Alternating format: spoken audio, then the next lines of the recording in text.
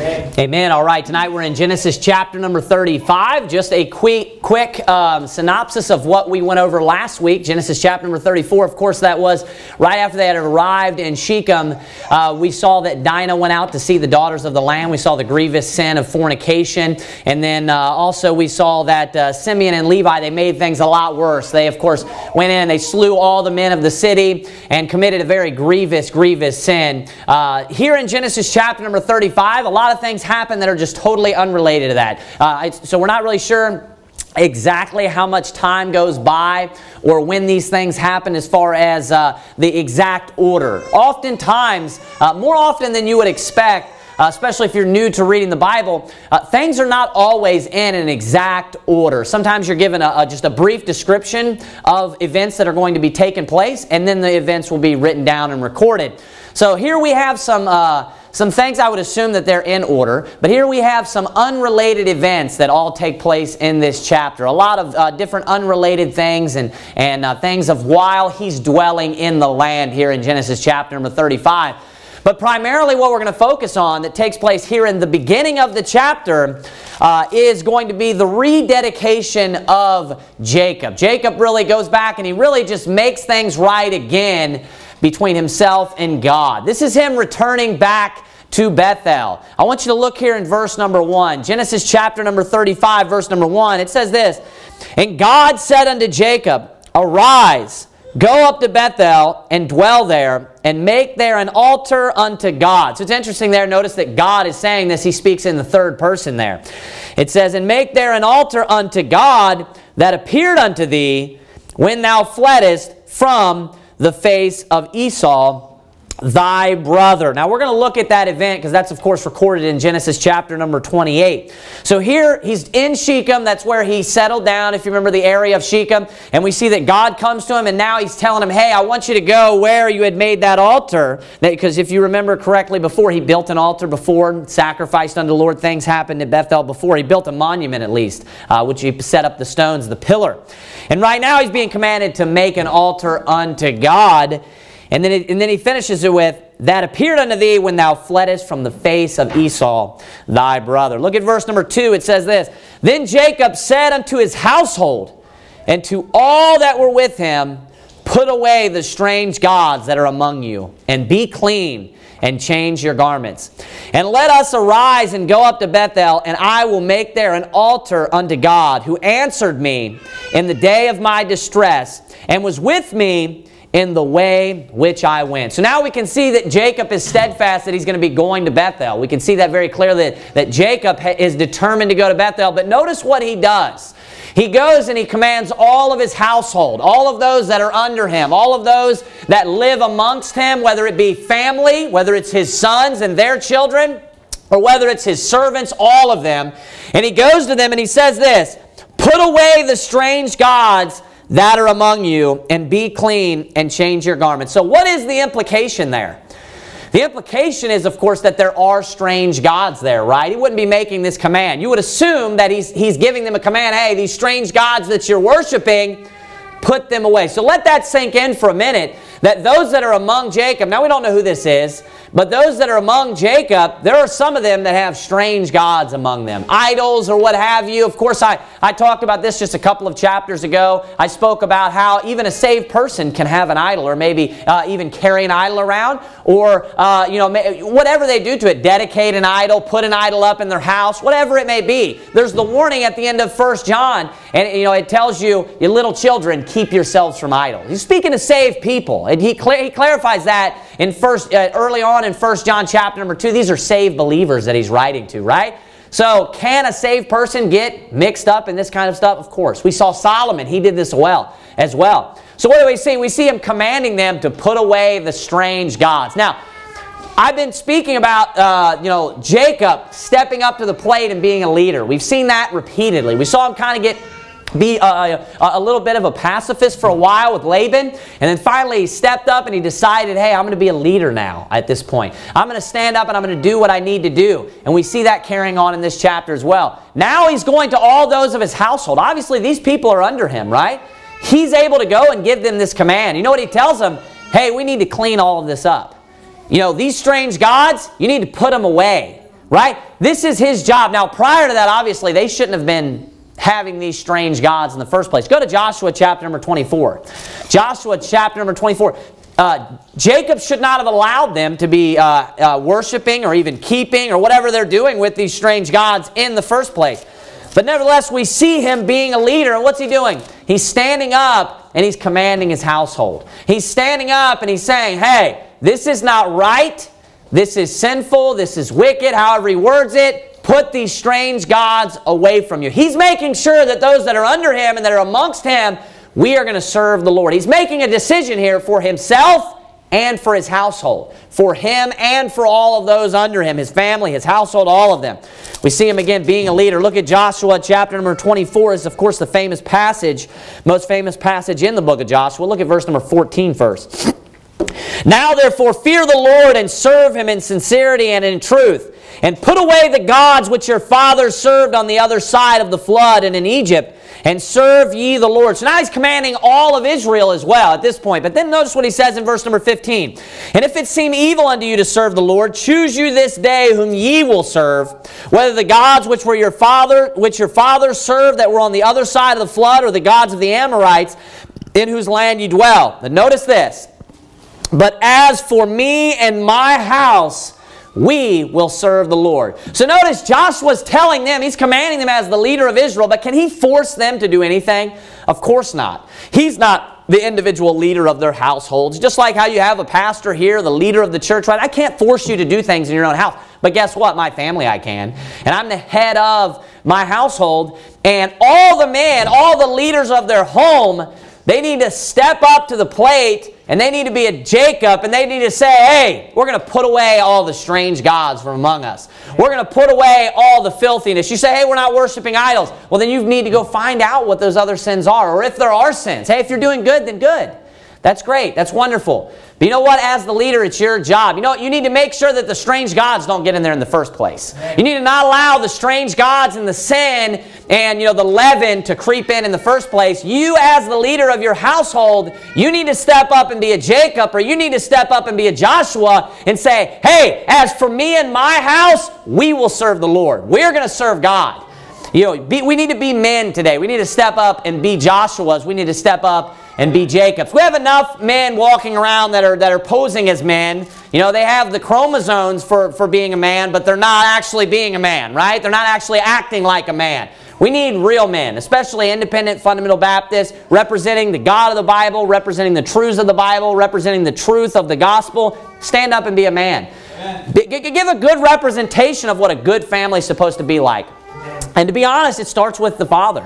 That's where it starts. It starts with the dad. I'm sure you're familiar with the statistics of, if a father gets saved, the whole house is unsaved, the rest of the family is 94% more likely to get saved.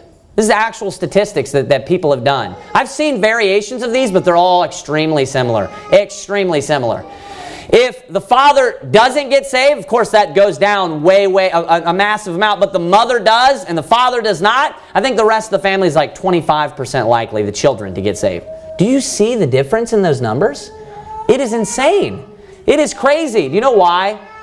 It's because the man is designated and he's been set up in the natural course of things in this earth.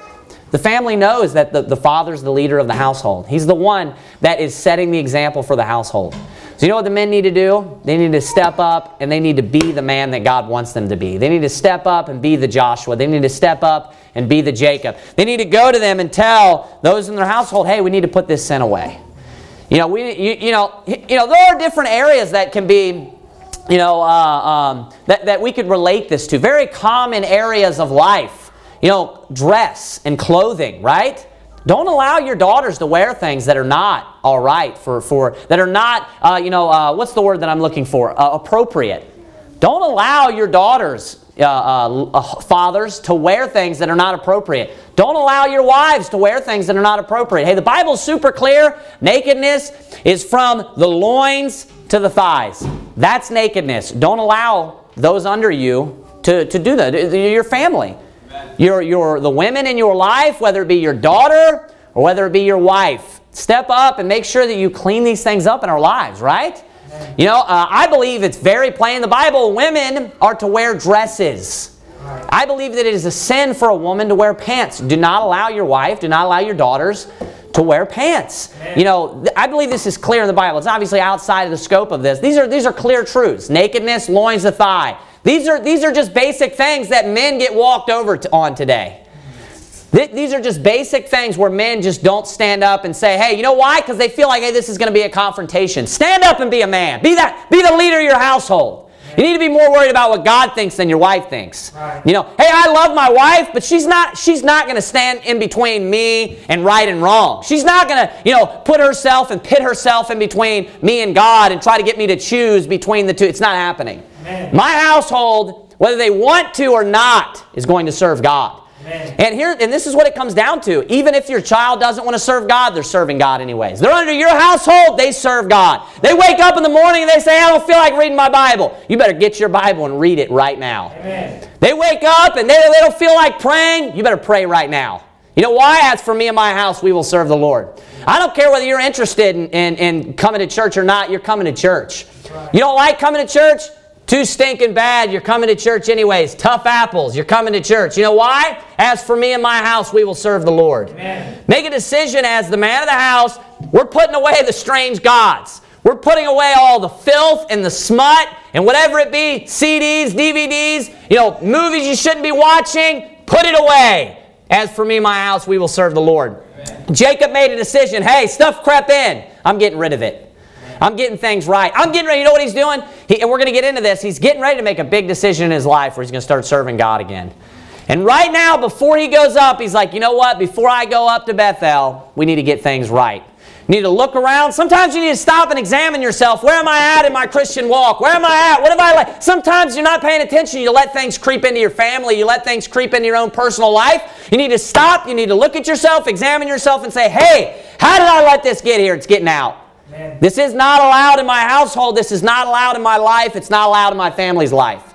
It needs to be put out. You need to get rid of it, right?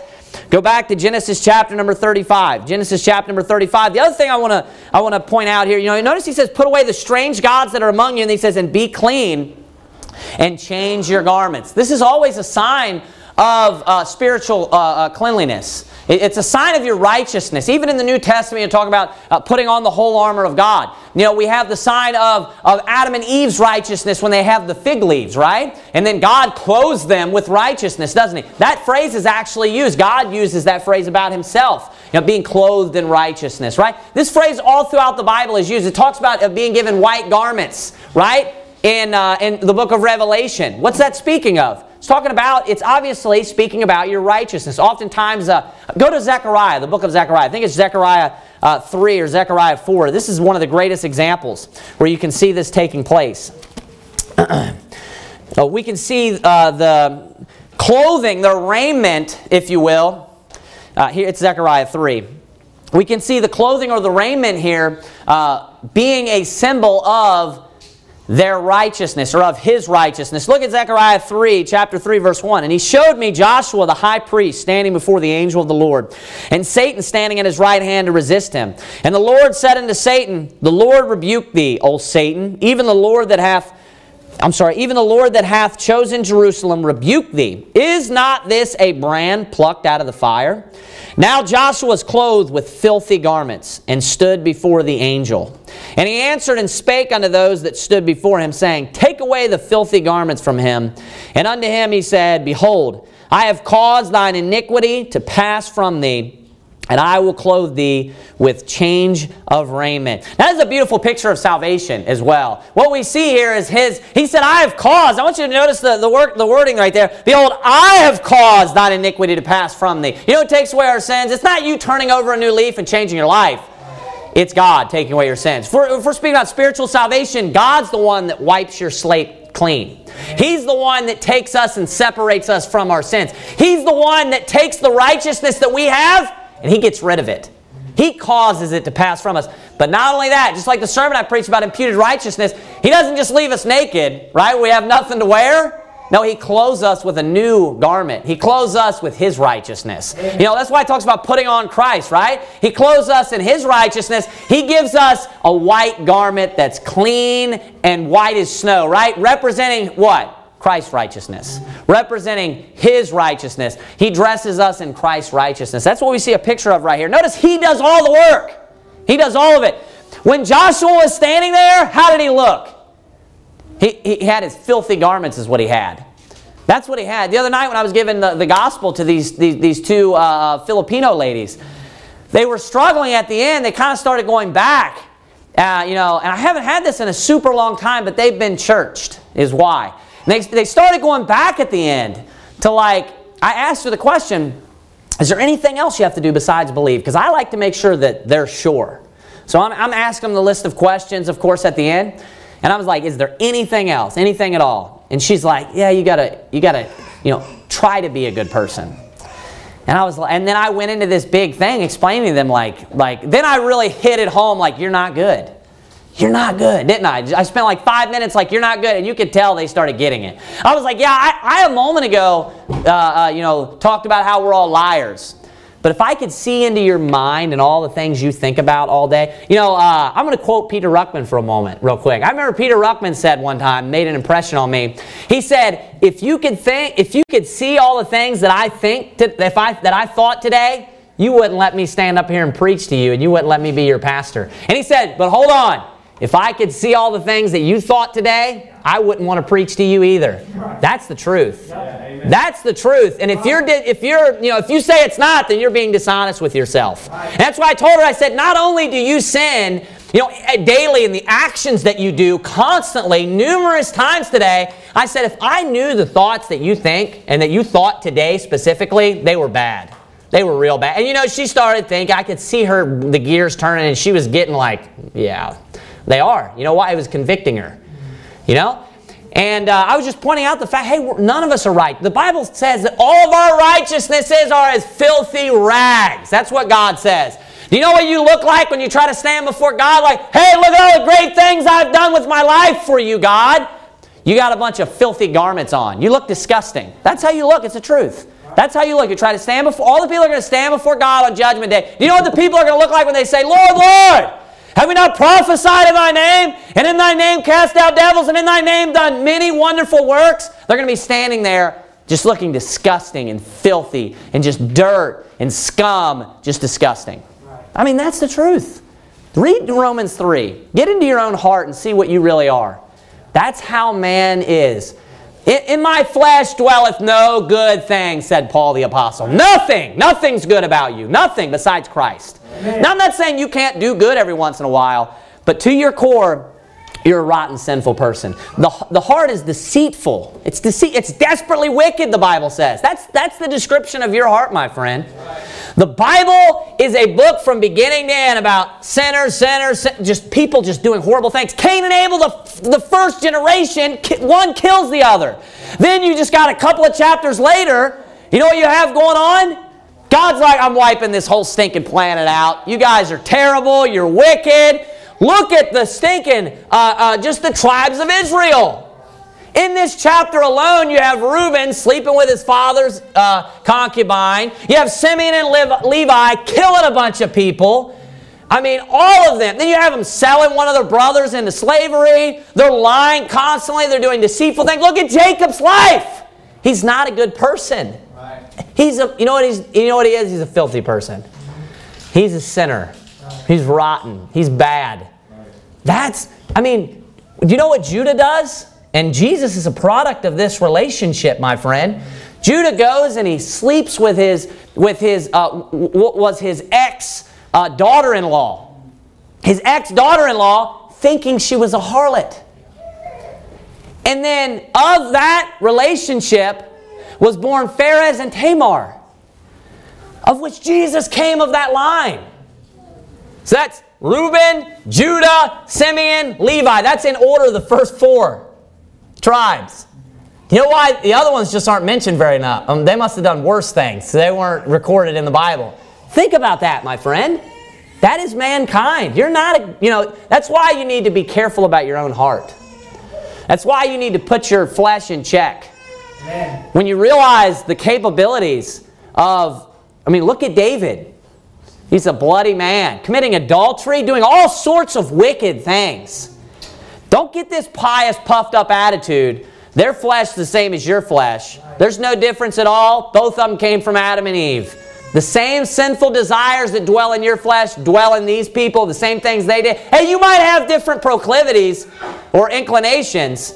You might have other desires, but you are desiring wicked things just like they do. And daily you think wickedness. You do. That's your mind. That's your thoughts. That's why we need to read the Bible as often as we can. Amen. Wash our minds. Put as much in that to try to get that filth out of there. You know, the washing of the water by the Word. When you try to trust in your own righteousness, you know what you look like? You look how Joshua looked when he stood before God with his filthy garments. So you know what you need to do? Go back to Genesis 35. When it's time to get things right in your life and you're getting ready to have a revival, you know what you need to do? Joshua was the priest. He was going to be standing before God. Jacob's preparing to go up to Bethel, which is known as what? I'm going to get into this in a minute, but what does Bethel mean? Does anybody remember? The house of God. That's what it means. He's going there. It's almost like he's going to be in God's presence. You know what you need to do beforehand? Hey, what did Jacob say? Change your garments. Change your garments. The very first thing when that revival begins, you know what you need to do? You need to get the sin out of your life. You need to get the sin out of your life. Fathers, be the leaders of your household. Get the sin out of your family's life. Get the sin out of your family's life. Get the sin out of your life. Take responsibility for your family. Take responsibility for yourself. Look here in Genesis chapter number 35. We're going to keep going. So we see there, that's what that represents, the changing of garments. It represents standing before God in cleanliness, standing before God in righteousness. Just like Joshua is going to be a priest, he's going to stand before God. He needs that white garment, right? Look at verse number 3. And let us arise and go up to Bethel, and I will make there an altar unto God, who answered me in the day of my distress, and was with me in the way which I went. And they gave unto Jacob all the strange gods which were in their hand, and all their earrings which were in their ears. And Jacob hid them under the oak which was by Shechem. That's the best thing to do with your sin, is to bury it.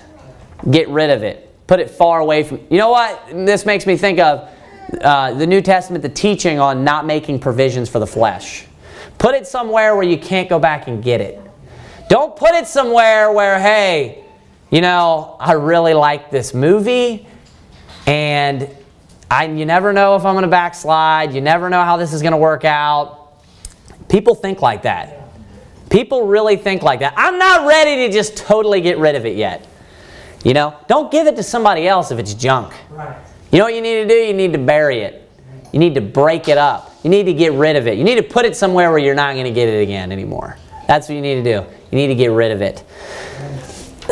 Bury it. Look at verse 5. And they journeyed, and the terror of God was upon the cities that were round about them. And they did not pursue after the sons of Jacob. If you remember that Jacob was actually fearful of that the people are going to come and destroy him because of the acts of Simeon and Levi. But you can see that the fear of God was upon these nations of Jacob and them. And you can see here, you know, being a man of God as Jacob was and serving the Lord, you know, we have no reason to fear. We have no reason to fear. We have nothing to be afraid of because He's going to tread down our enemies. Because the Lord Himself, He'll put the fear into a lot of people. Now today we live in, of course, a time where people mock the Lord. They make fun of God.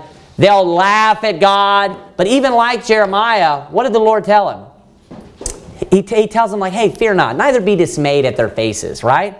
Tells them preach it anyways. Amen. Even if somebody doesn't, even if the fear of the Lord is not in someone, and you go to someone's door and you're soul winning, or you're talking to a family member or whatever it may be, and you're sharing something, you know, with them, just because they're not afraid of God doesn't mean that He's not worthy of fear, or He's not a terrible God, right? Instilling terrible into people, able to make people fearful. We serve a God that is a powerful, mighty God that is able to put fear into people's hearts. He should put fear into our hearts as well.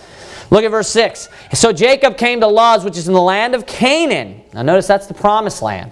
That is Bethel. He and all the people that were with him. And he built there an altar and called the place El Bethel, because there God appeared unto him when he fled from the face of his brother. Of course, El there in the beginning, that means God. And then it's Bethel, referring to house. I want you to go back to where this was mentioned in Genesis chapter number 28. Genesis chapter number 28. I'll say this to you while you're turning there. If we think of Canaan, what does Canaan represent? Canaan represents the haven of spirituality, right? The bastion of spirituality or of blessings. You know, it is the refuge of righteousness, right? That's what Canaan is. It's the promised land, right? Now, here we're going to see what Bethel represents. But what this would be is, we see him going back there again. So what is that like? That's like returning back to your spirituality. That's what that's like. That's like a return back again to the things of God. And notice what he does beforehand. Hey, we got some problems. Some issues crept in. We got to get rid of them. You know what we're going to do? We're going to go back to Bethel, and we're going to go there, and we're going to worship the Lord. We're going to make an altar. We're going to rebuild an altar, and we're going to serve the Lord. What this represents is a revival in his life. Jacob was backsliding, allowing the strange gods, allowing all of this. You know what? He said, we're going to get this right. We're going to make this right. Look at Genesis 28, where this actually took place. Look at verse 16. And Jacob awaked out of his sleep, and he said, surely the Lord is in this place, and I knew it not. And he was afraid and said, how dreadful is this place? This is none other but the house of God, and this is the gate of heaven. And Jacob rose up early in the morning and took the stone that he had put for his pillows and set it up for a pillar and poured oil upon the top of it. And he called the name of that place Bethel, but the name of that city was called Luz at the first. We saw that also in Genesis 35. And then it says, verse 20, and Jacob vowed a vow, saying, if God will be with me and will keep me in this way that I go, and will give me bread to eat and raiment to put on, so that I come again to my father's house in peace, then shall the Lord be my God. And this stone which I have set for a pillar shall be God's house. And of all that thou shalt give me, I will surely give the tenth unto thee. So a couple things I want to point out about this. Number one, I want to point out, like I said, it's like he's returning back to his spirituality. Returning back to, what is Bethel? It'd be God's house. It's like returning back to, what's God's house in the New Testament? The church, according to 1 Timothy 3, right? It's the church. That is what God's house is. It's the pillar and ground of the church. It's the truth. It's the local New Testament church. That is the congregation. That is God's house in the New Testament. Now, no one here, of course, is struggling with falling out of church, right? That's a good thing that we don't suffer with that problem where people are out of church for 5 months, 6 months, and then they're coming back to church, right? But you can still make application of this. Don't think just because you come to church every week that you're immune to backsliding. You can still be just as much of a backsliding heifer as somebody else that fell out of church, right? That's not going to church. You can be coming to church every single week and still be backslidden. Yeah. Every single week and you could still be backslidden. You know what happens oftentimes is you come to church and it can become a routine every week. You come to church and it can just become, hey, this is what we do weekly. And you're doing the same thing last week as you're doing this week. We got 3 services. We got to knock these services out. Check, check, check. And you got other things in your life that you're focusing on. But while coming to church, is your heart really in it? Even while you're not at church, are you walking in the Spirit? Are you doing the things that are commanded of you? Are you reading your Bible on a daily basis? Are you serving God daily? Are you praying daily? I mean, these are core essentials to the Christian life. These are core things that we as Christians should be doing on a daily basis. We should be reading our Bible every day. Right. We should be soul winning. Routinely, all the time. We should be finding opportunities. We should be going any opportunity that we have. So soul winning is in the New Testament, soul winning is the Great Commission. Amen. We need to be going soul winning as often as possible. Amen. That needs to be what's important to us, and we need to have a fire about it. That's right. It's not just check. You could be going soul winning and be backslidden. Right. You could be going soul winning. Sounded like I was from Kentucky for a minute. You could be going soul winning every week and be backslidden. You could be. You could technically even be reading your Bible daily. That's still possible and be as backslidden as can be. You're not paying any attention to what you're reading.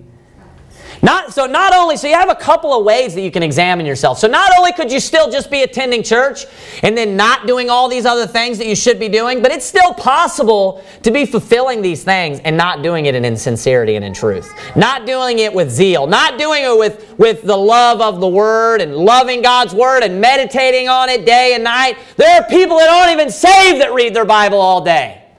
All the time, that read it every day. What are they doing it in the flesh? You could do the same thing, get the same flesh. Probably what would be more applicable here is just doing it in the first place. We get caught up into the things of life, right? We get caught up into work and whatever it may be. Just family. We need to make sure that our priorities stay right. We need to make sure that God is the most important thing to us, and our fire lies with the Lord. Right. And what makes us passionate and what gives us zeal is God and His Word. And prayer, praying to God, that should be important to us. You can come to church 3 times a week and be as backslidden as can possibly be. You could come to church and we couldn't tell a difference between you and another guy. You look just as good. You got your tie on. Besides, Brother Elliot, you got your tie on. You're looking nice, right? I do that every time anybody doesn't have a tie on. You could be coming to church and I can't even tell whether you're backslidden. I don't have a clue what's going on in your mind. But during the day you're just watching all this worldly stuff. While you're driving around in your car, you got a bunch of worldly junk you're listening to. All these other worldly things you're consuming your life with. You could be just as stinking backslidden. Don't think just because you come to church all the time and look down upon all these other people that never go to church. You could be backslidden too, my friend. Yeah. And you know what you need to do? You need to rededicate, just like Jacob did. Very first thing, get the sin out of your life. And then it's time to get back to where you were before. And sometimes, you know what's scary is this. You know what's scary is in the Christian life, there is no real average, right? You just can continually grow. God, you have the ability just to spiritually just continually grow. You're never going to meet the perfect man, the complete man, right? That's what our goal is. You're never going to get there. So you have the ability to just continually grow. And I mentioned this before. I got this from my cousin, who's a pastor. This is the scary thing. If you're in Bethel at this point, let's just say on the chart, this is where you're at. You're at Bethel. This is your spiritual peak. This is the first time you're there, when you're fleeing from Esau, if you will. Right? When you backslide, it goes like this. It doesn't go, you're backsliding. Well, technically backsliding like this, right? But as far as, a visual imagery here, right? It's not like this. And then when you're at Bethel, I'm back. We're just picking up. The point is, you're not just going to pick up right where you were before. When you fall out of church, or when you even just backslide personally in your life and you stop reading your Bible as much, stop meditating on the things of God, stop going soul winning, you become a worse soul winner. Do you hear me? If you stop soul winning for 6 months, you're going to be a worse soul winner than you were 6 months ago. If you stop reading your Bible for, let's say that you're reading it 4 times a year, you do that for 4 years. If you lessen that to where now you're just like reading it a half a time in 1 year, you're going to know less Bible. Right. You're going to forget a ton of stuff. This is a huge book. I forget things all the time. I make a note. I read through roughly every 3 months. I'll make a note one time reading through. I'll read a note. And I don't even remember if it was like the last time I read through, or I read notes in my own Bible all the time. I'm like, I don't know if I wrote that or not. No, I know I wrote it. But I don't even remember saying that or thinking that at all. This is a huge book. You know what you need to do? If you're in this backslidden place, you need to get all the sin out of your life right now. You need to make the decision. I'm getting all of it out of my life. I'm getting right with God. I'm going to change my garments, and everybody around me that is under my authority, I'm going to change their garments too. I'm going to get rid of all the junk and all the filth. You know what? Not only am I getting rid of this stuff, but I'm going back to where I was before. I'm going to get back to where I was. And then from there, it's just an uphill battle, buddy. There's no stopping. You just continue in the Christian life. You keep fighting and going forward. Get back to where you were. Amen. Notice what he had to do. He had to go back to the same spot, because that's how it is. You think, oh, I'm going to backslide for 6 months, have some fun, go out on the, on the town. I realize no one here is thinking that, but amuse me for a minute here. And then when I come back to church, everything's going to be the same. Nope. No, it's not. No, it is not. You just now you're way back here. Now you got to strive to get back to where you were. It's a bunch of just of lost time of your life. That's what it is. You're losing time in your life that you're never going to get back. But you're not getting younger. I, over the past years, or year, have developed a lot of gray hairs. And I'm sure it's due to stress as well. But I'm not getting younger. And you know what I can't do? I can't take that hourglass and just start back over. Doesn't work like that. You know what it means? I just backslid, and I just lost all that time. When I could be here, now I'm here. And hopefully in 6 months I can be back to where I was, a year ago. You lose the time that God has given you.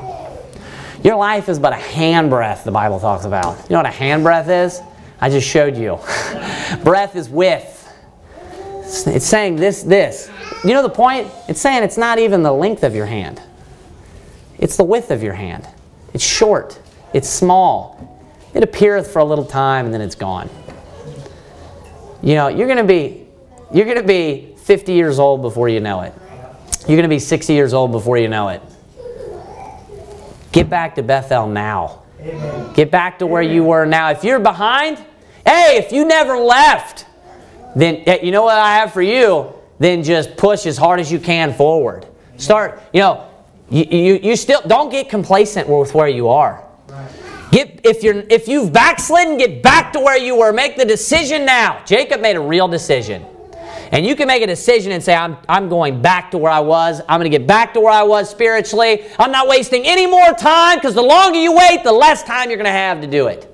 The less likely you are to do it. Same thing with people, when we get them saved and get them back. Hey, you're more likely if you do it now. Do it right away. Amen. While you're thinking about it, while you're contemplating it, get back to where you were. Get back and have a zeal of soul winning. Get back and have a zeal of reading your Bible. Get back and have a zeal of coming to church and singing the hymns and living for God and walking in the Spirit. Amen. Being peaceful and happy and walking in the law of the Lord. Amen. And loving God. Get back to Bethel. Get back to your spiritual walk with God. Amen. Amen. Look at Genesis 35. Look at verse 8. It says, but Deborah, Rebekah's nurse, died, and she was buried beneath Bethel under an oak. And the name of it was called Alam-Bekath. Now, I want to touch on this in a moment, because a couple of tragic things take place almost at the same time. And I'll go ahead and plant the idea in your mind now. Notice when Jacob decides, hey, I'm going to do something great, tragedy hits. Someone that's close to him dies. While he's there, because where did they bury her? Bethel. This isn't where he's moving to, where he's going to live. He's just going there to build an altar. So this happens while he goes to this rededication, if you will. It's going to be a revival. Look at what it says next. And God appeared unto Jacob again when he came out of Padan Aram, and blessed him. And God said unto him, thy name is Jacob. Thy name shall not be called any more Jacob, but Israel shall be thy name. And he called his name Israel. Now, we know that this is a reiteration, right, of what we saw previously. And this is a blessing. It says that he blessed him. Oftentimes when we see names being repeated like that, or names being given a new name, it's a blessing. The Bible talks about that that we're going to be given a stone with a name written on it, right, that no man knows, right? It talks about Jesus having a name that no man knows. It's speaking of it in a positive light, that it's a blessing.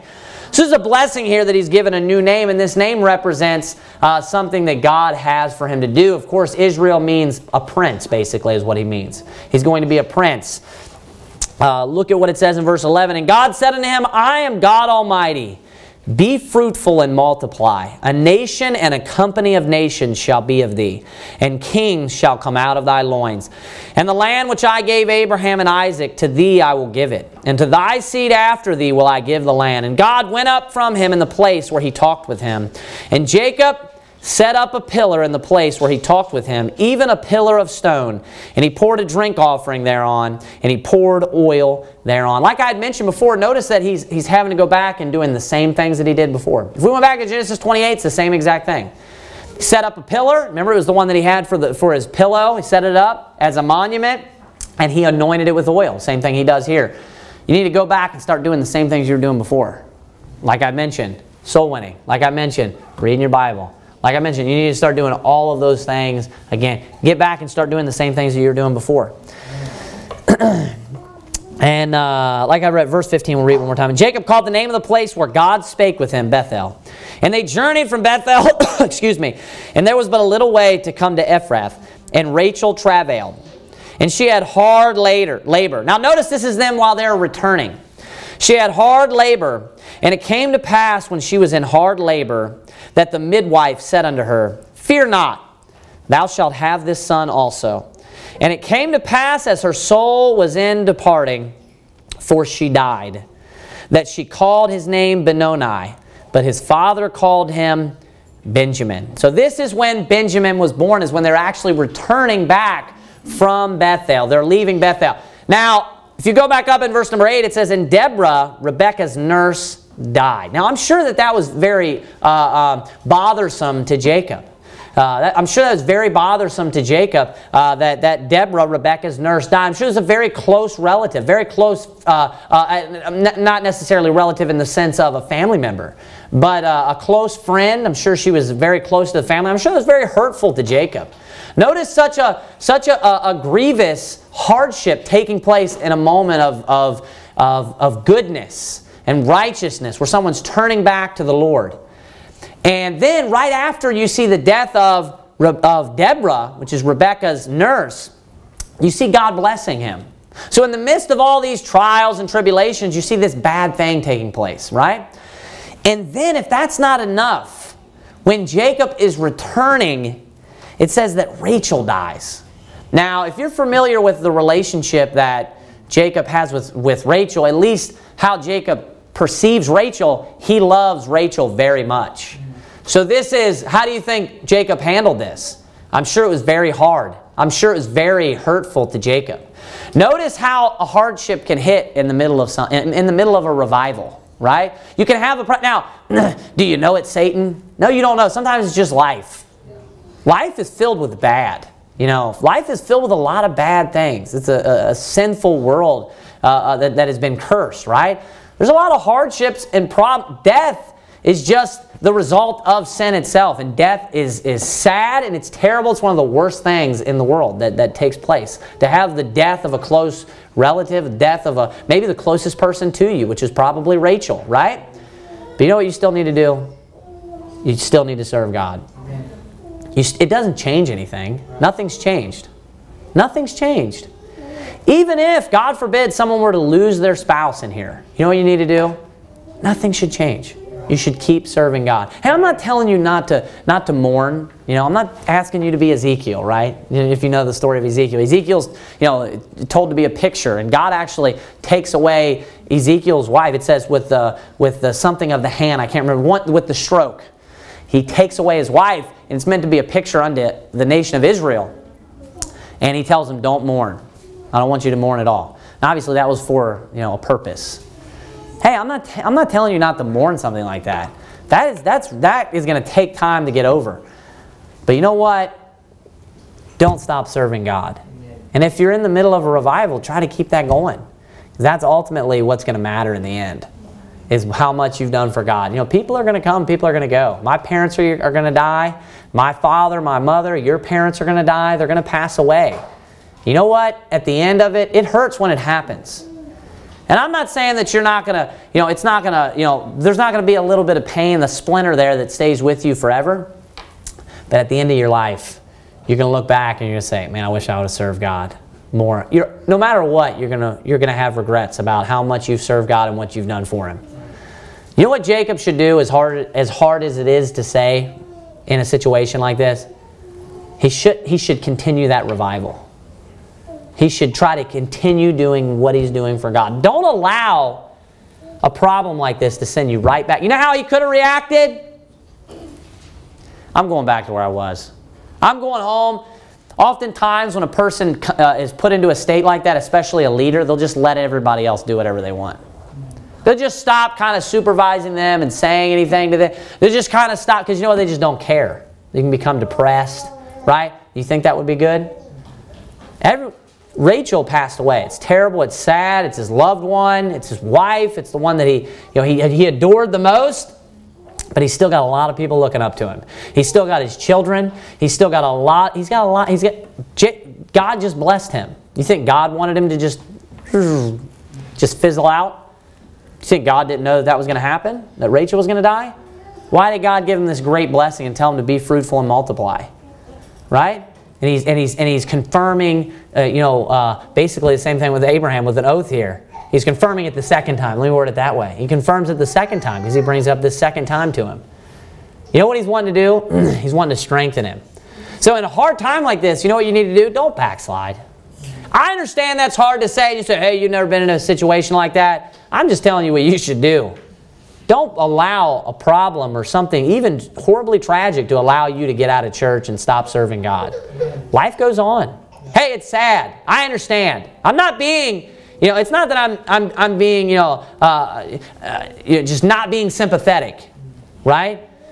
But I'm telling you in the big picture, you need to serve God. Don't allow that to get you off track when something great is going on, right? Keep serving God. Mourn, cry, be sad. But don't lose the big picture. Don't take your eye off of the goal, which is Jesus Christ.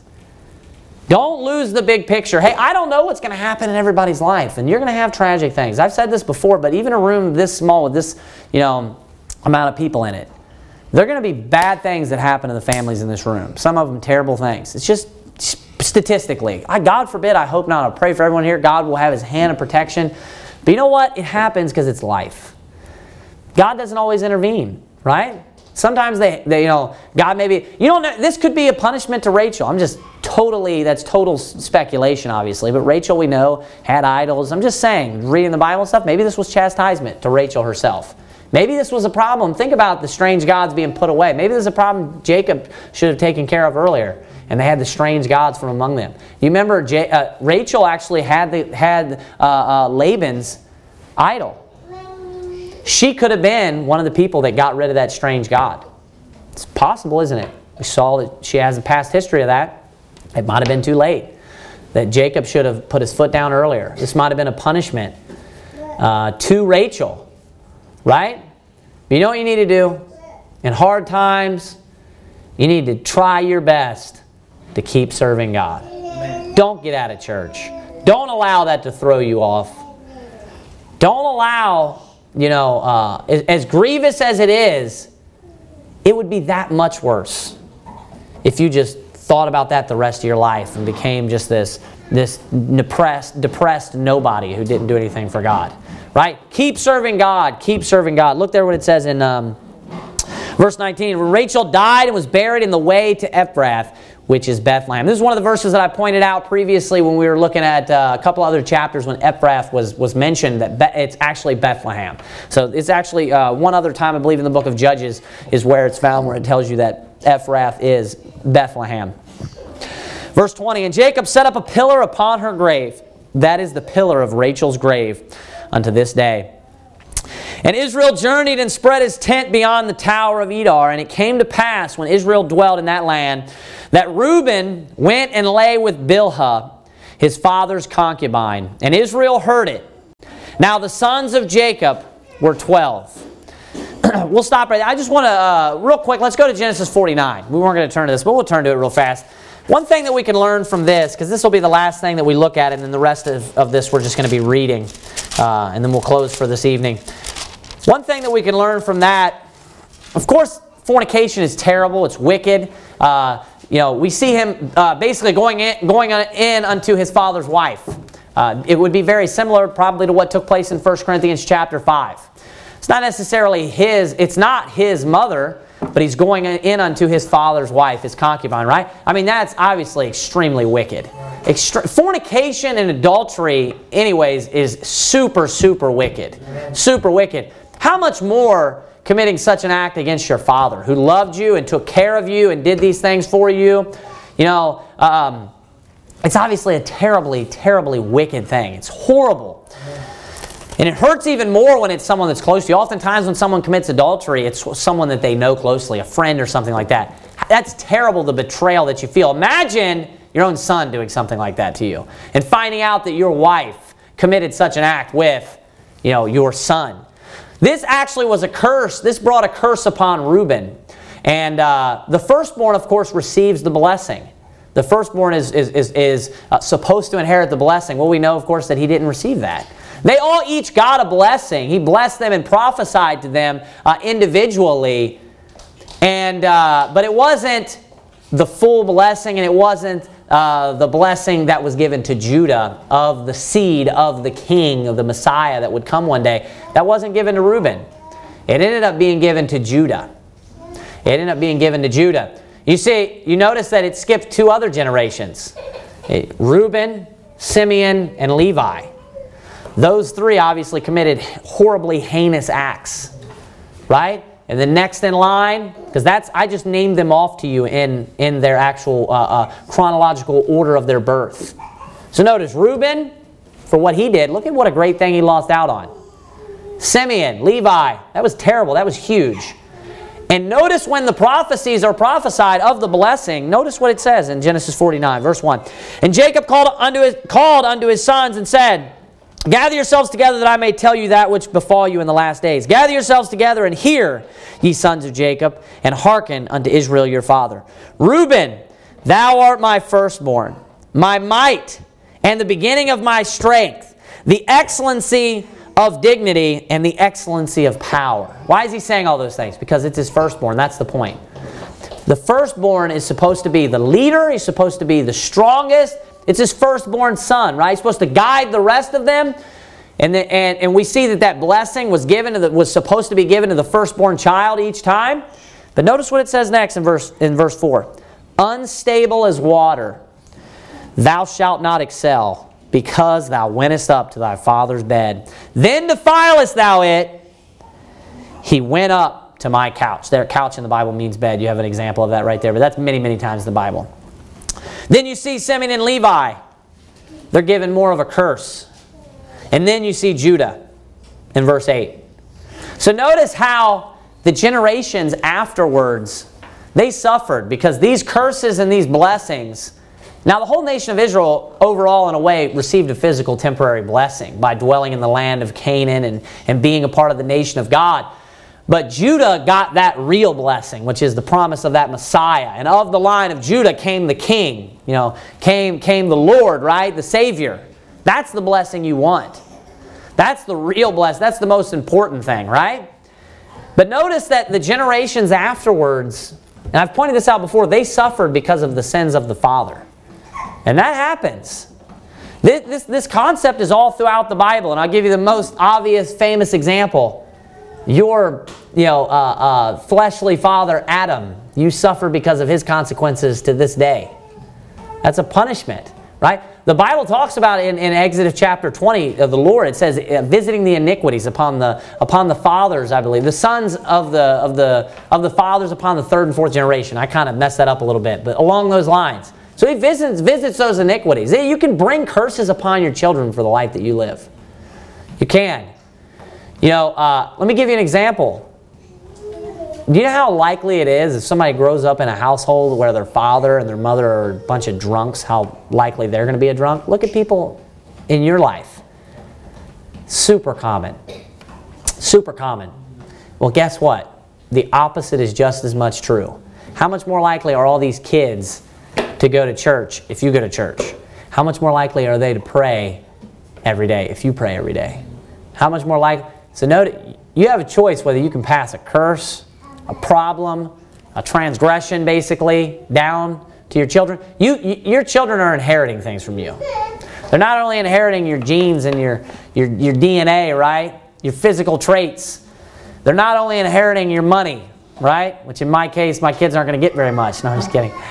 They're not only inheriting all these types of things, but we need to lay up for our children a spiritual inheritance. We need to have them set and ready for life. Amen. We need to have them ready to live a strong Christian life.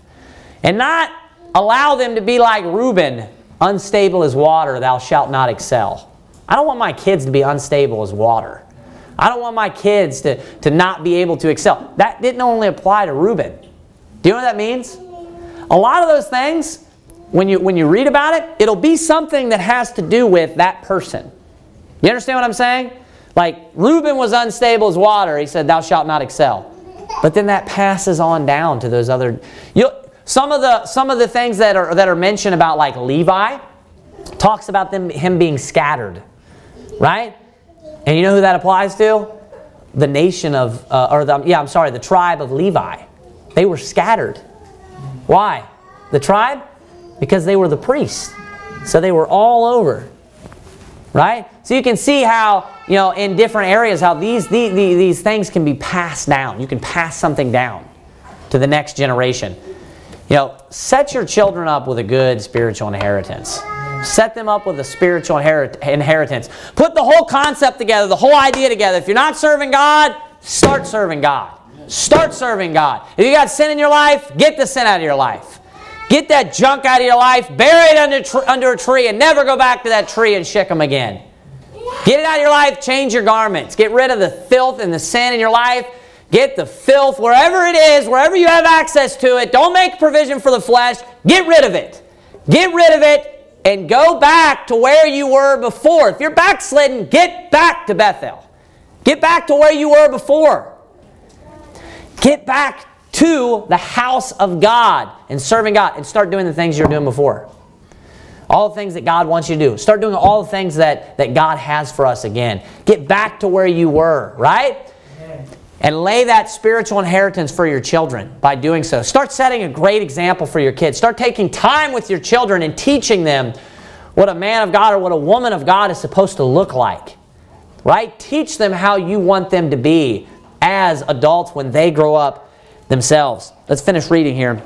So we begin in verse number 23 here. This is all of the children of Jacob. It begins with genealogies, and if you just flip over, if it is a full page for yourself, my text is a little larger. But if you flip over there, if you look all the way to Genesis 37, so Genesis 36, and then these verses that we have here at the end of 35, it's all just genealogy. So the context, if you notice the paragraph marker, really begins there in verse 21, spills over, and in verse 23, we have the genealogies beginning, and they go all the way through chapter 36, all of chapter 36. And then there is our next delineation. It begins speaking of stories and things, other things that took place. So we'll end here, verse number 23. Look with me. The sons of Leah... Reuben, Jacob's firstborn, and Simeon, and Levi, and Judah, and Issachar, and Zebulun. The sons of Rachel, Joseph, and Benjamin. And the sons of Bilhah, Rachel's handmaid, Dan, and Nephi. And the sons of Zilpah, Leah's handmaid, Gad, and Asher. These are the sons of Jacob, which were born to him in Padanaram. And Jacob came unto Isaac his father unto Mamre, unto the city of Arba, which is Hebron, where Abraham and Isaac sojourned. In verse 28, and the days of Isaac were 180 years. So that's 180 years. Verse number 29 says, and Isaac gave up the ghost and died, and was gathered unto his people, being old and full of days. And his sons, Esau and Jacob, buried him. Just two quick things I'm going to point out real super fast. Number one, I want you to notice Isaac lived, it's very interesting. You may not have thought about this, but Isaac lived a lot longer than he thought he was going to. Jacob was 20 years with Laban. Isaac thought he was getting ready to die when Jacob fled.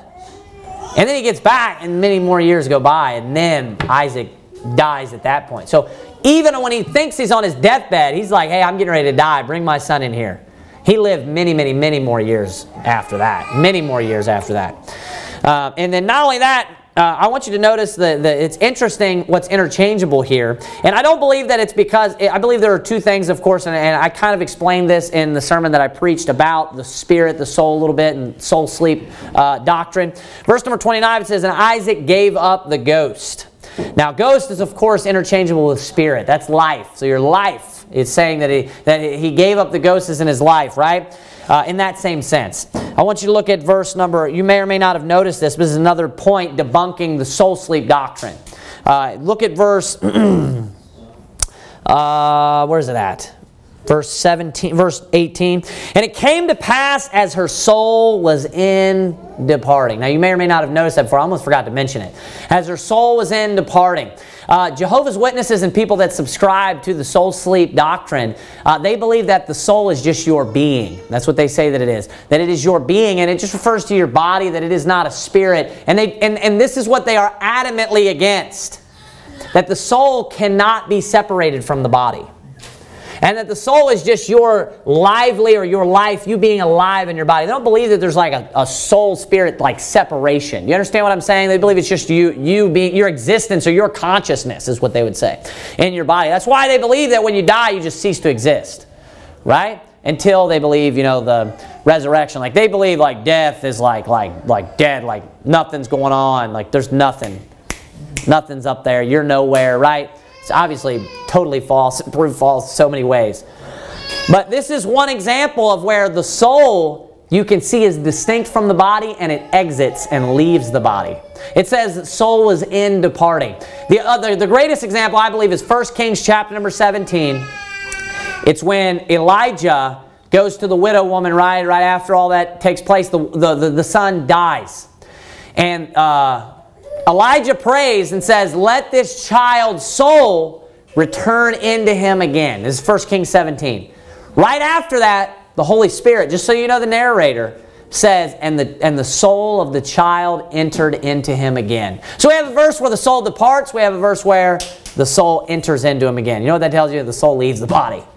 The soul can leave the body. That's why you have souls under the altar in Revelation chapter number 5, right? Or 6. Revelation chapter 6, you have the souls crying under the altar, right? You have the rich man, you know, he dies and he goes to hell. And it says, in hell he lift up his eyes being in torments. That's a soul, right? Let's bow our heads and have a word of prayer. Dear Heavenly Father, God, we thank you for this night. We thank you, dear Lord, for the great